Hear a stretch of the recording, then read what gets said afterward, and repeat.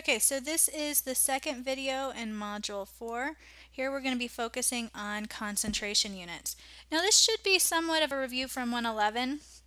We're going to be focusing on molarity, molality, mole fraction, mass percent, and ppm. Hopefully you've seen those in 111, so this should be more of a review than most videos, but we're going to make sure. So this is where we're going to be for the most part here. I do have a little bit to say about ppm, but it's going to be brief here. So we're going to be talking first about molarity, then molality, mole fraction, mass percent, and parts per million. Now concentration is just the amount of substance per volume. It can be moles, it can be grams, it can be milligrams.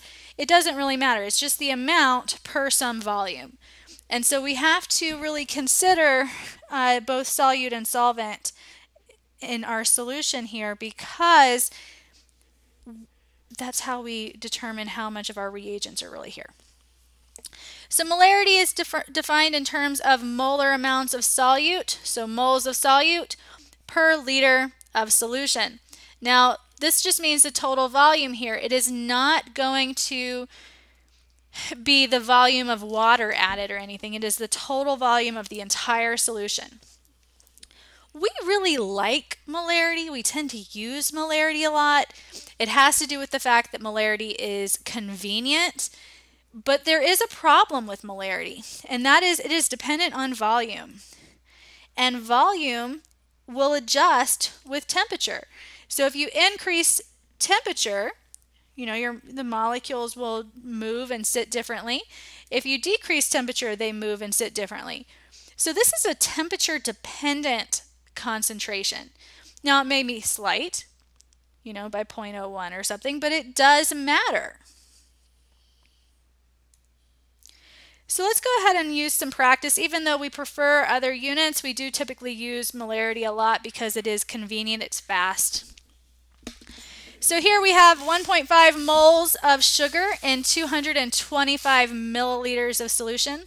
Calculate the units in terms of molarity. Molarity is that capital M, which is moles per liter. We are given moles. We have this. So we can go ahead and plug in the 1.50. We don't have liters, so we have to go from milliliters to liters.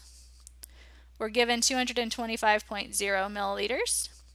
There's 1,000 milliliters in 1 liter. It gives us 0.225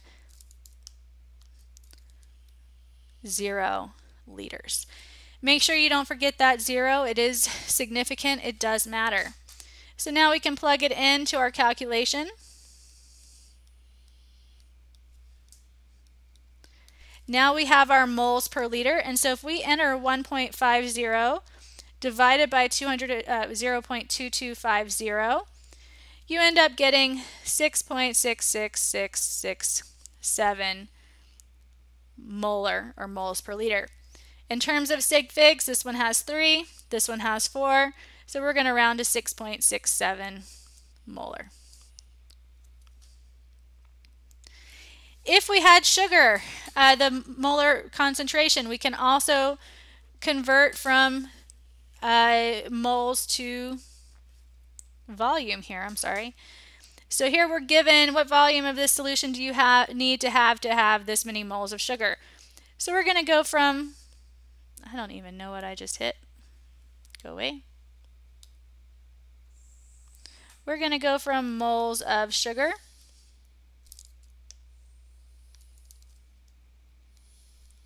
to liters of solution. And we can do that using molarity, which is given. This is a one-step process.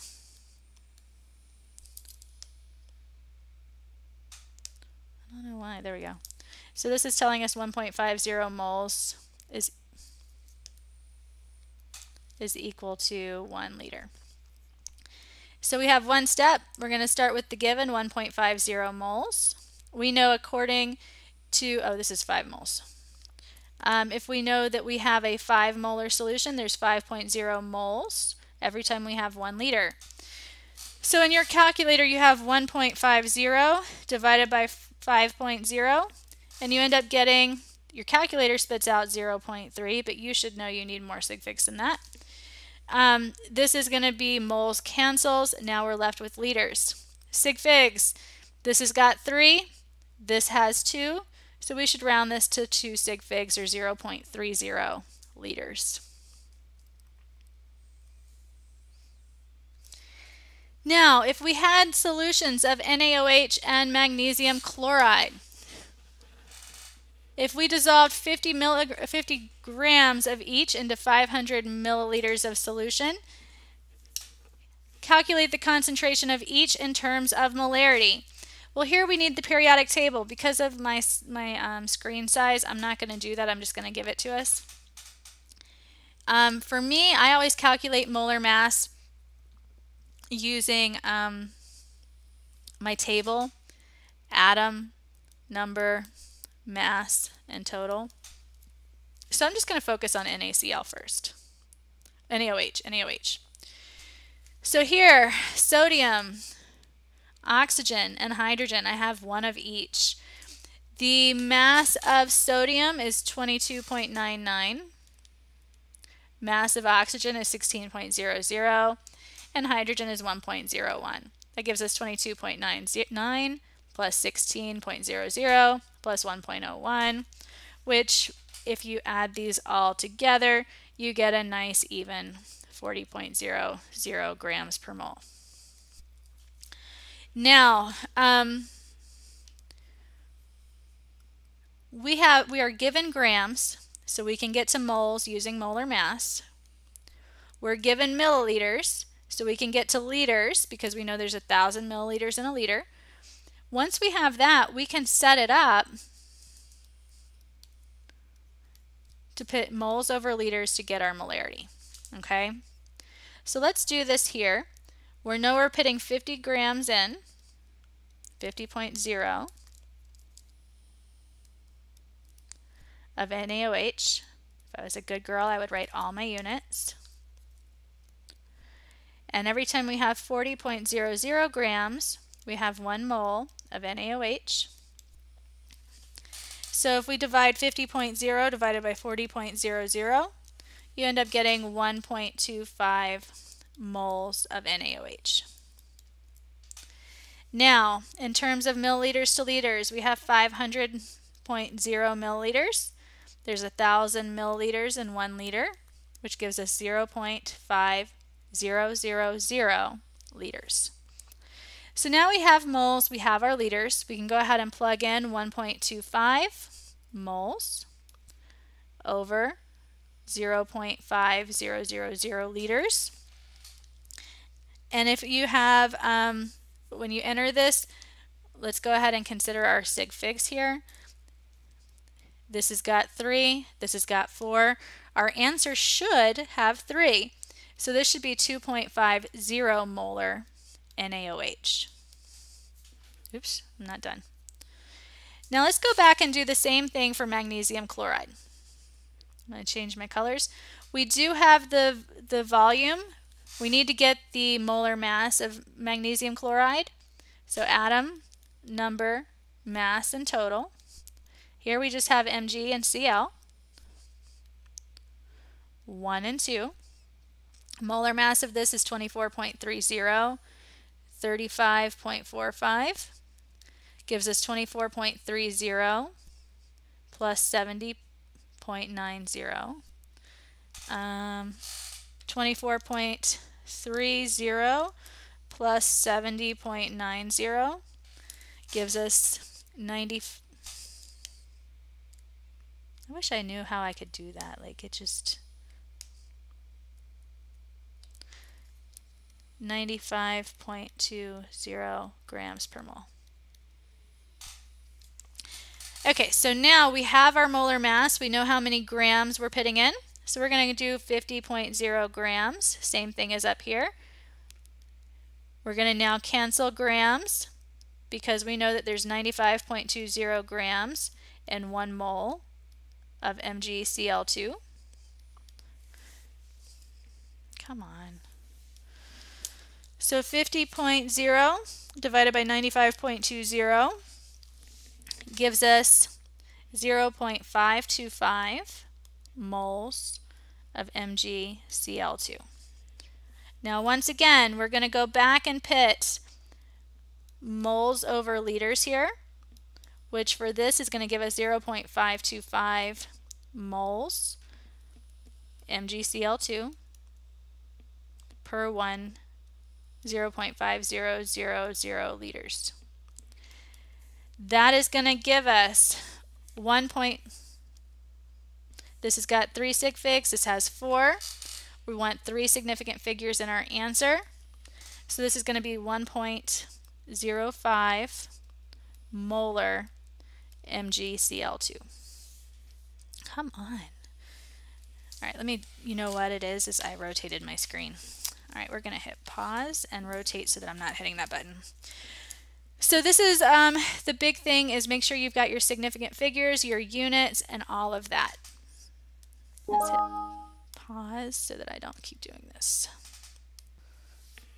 Okay, hopefully that'll be a little bit better.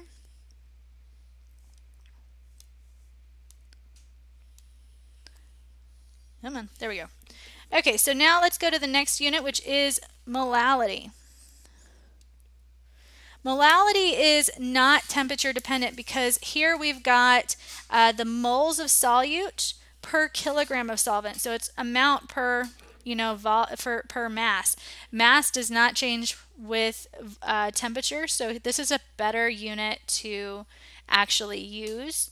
And you'll use this in the colligative properties lab quite a bit. So notice that this is kilograms of solvent, not kilograms of solution. It is only dependent on the solvent portion. A solution of sulfuric acid was made by dissolving 12 grams of H2SO4 in 250 milliliters of water. Calculate the molality of H2SO4 and assume a density of 1 for water. Well, we have molality, which is moles of solute per kilograms of water. And so we need to kind of get to those units. Now we're given grams. We have to get to moles. The way we can do that is through molar mass. So we have to actually find our molar mass. So let's go ahead and do that. Atom, number, mass, and total. Same thing, I'm not going to pull up my periodic table here. I'm just going to go ahead and write it out. So this H2SO4, we have hydrogen, sulfur, and oxygen, 2, 1, and 4. Molar mass of hydrogen is 1.01. The molar mass of sulfur is 32.06. And the molar mass of oxygen is 16, which is going to give us a total of 2.02 plus 32.06 plus 64, or overall 98.08 grams per mole. Okay, so we have our molar mass. We also have milliliters. We need to get that to kilograms. So we're going to go from milliliters to grams using density. And from grams, we can get to kilograms. So up here, we have 12.00 grams of H2SO4. We know every time we have 98.08 grams, we have 1 mole of H2SO4. 12 divided by 98.08, 12.00 divided by 98.08 is going to be 0.1 4 sig figs, 4 sig figs. It needs 4 sig figs. 0.1223 moles. Now, down here, we're starting with 250 milliliters of water. There's 1 milliliter and 1 gram. 1 gram per 1 milliliter. And then there's 1,000 grams in 1 kilogram. So that's going to give us 0.250 kilograms. So we have 4 sig figs exact. So actually this should have another decimal place. So now we have moles, we have our kilograms, we can plug it in, and we get 0.1223 moles of H2SO4 per 0.2500 kilograms of water or solvent. Wow, how did I even do that? So we're going to take 0.1223 and we're going to divide it by 0.2500, and you end up getting 0.4892 molal H2SO4. Kind of like that. Mole fraction takes into account the amount of moles of every substance. So you take the moles of the substance you're looking at, divided by the total moles, so the moles of solvent plus solute, and it's just a fraction. It's going to be a decimal number here. You're not going to multiply by anything. It's just a fraction. So here we have a solution of sulfuric acid that was made by taking 12 grams of H2SO4 and putting it into 250 milliliters of water. Well, we did this a second ago. We did grams to moles.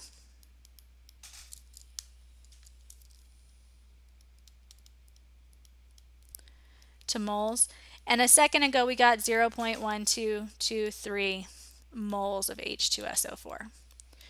Now, I'm not going to redo that calculation, but let's focus on the water here. To get to moles, we need to get milliliters to grams, and then we have to go from grams to moles. And so we're going to go ahead and do that. We know that we have 250, actually, I don't know if you guys know the atomic mass of water. So atom, number, mass, and total. We need molar mass here to get from grams to moles. H and O, there's 2 hydrogens in water, 1 oxygen. This is 1.01, 16.00. So we have 2.02 and 16. Or the atomic mass of water is 18.02 grams per mole. Now, down here we have 2 arrows, so we're going to need 2 columns. 250 milliliters. There's 1 milliliter and 1 gram because that was given. And then every time we have 18.02 grams, we have 1 mole of water. And so if we multiply across 250 times 1 times 1, divided by 1 and divided by 18.02, you end up getting something like 13.87 moles of water. Now, mole fraction is the moles of the substance we care about. For us, that's going to be H2SO4 plus the moles over the moles total. So moles of H2SO4 plus the moles of water. Now watch this in your calculator, guys, because if you say moles of H2SO4 divided by this plus that without parentheses, your calculator is not going to give you the right answer. You have to make sure you are specifying order of operations here. Be smarter than your calculator. So our moles of H2SO4 is 0.1223. Oops.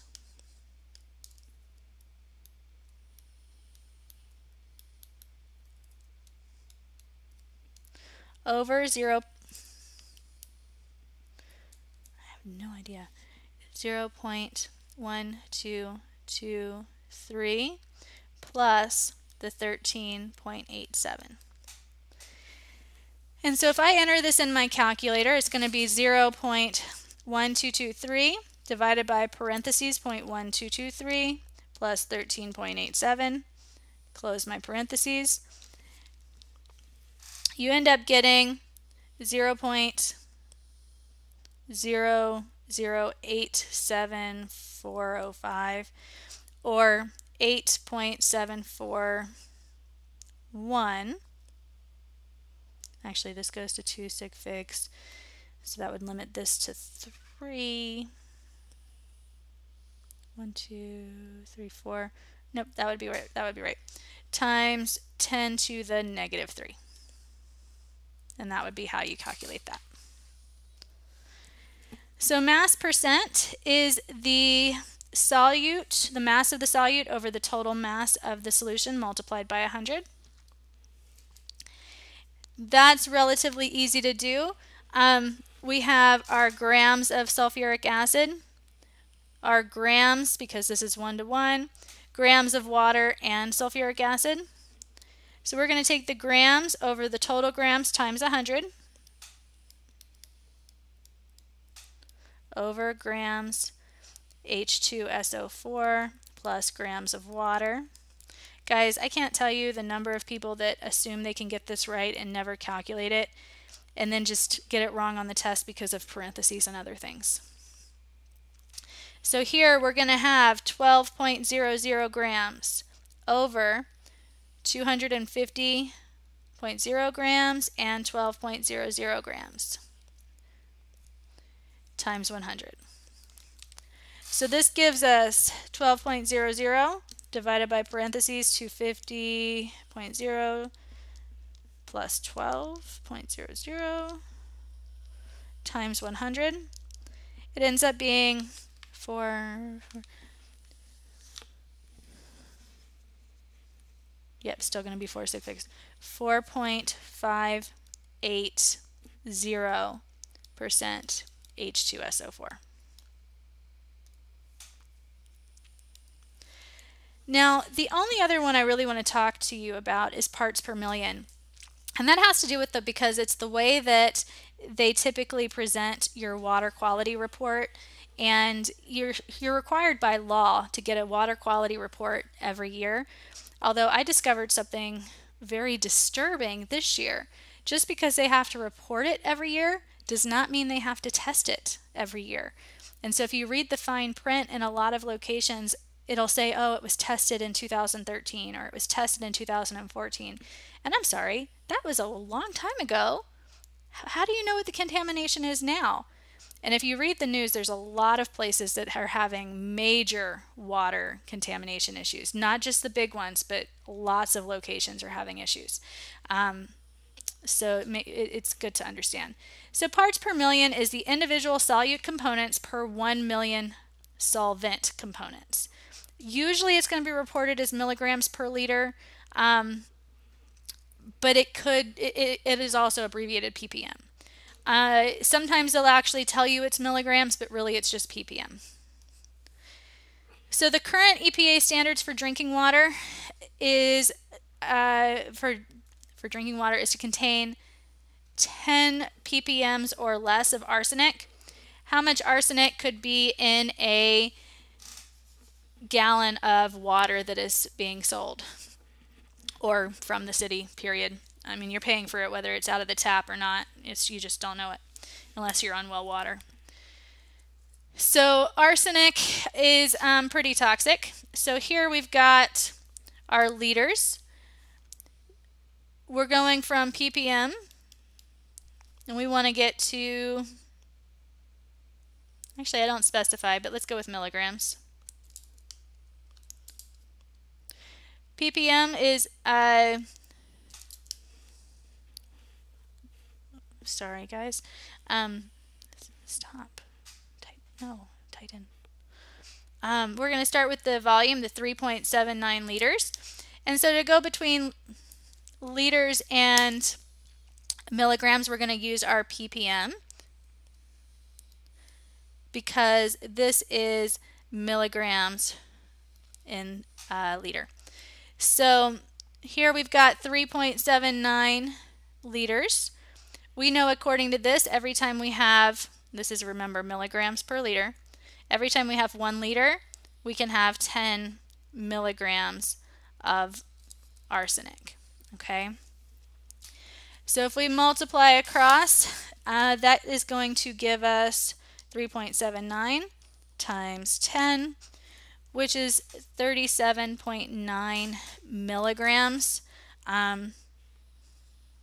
It ends up being not very much, but if you look at it in terms of what this does, it is that's a big amount. I mean, that's a pretty large amount. So, you know, it's good to know. We could convert it to moles too if we wanted to, but I didn't specify here. I just want you to see how this works so that when you do get your water quality report, you know how to interpret it. I'd like to put some of them on here, but I don't know if I have permission, so copyrights. Anyway, this is how you calculate your concentration for this unit. It's going to be really handy as we get into colligative properties and things.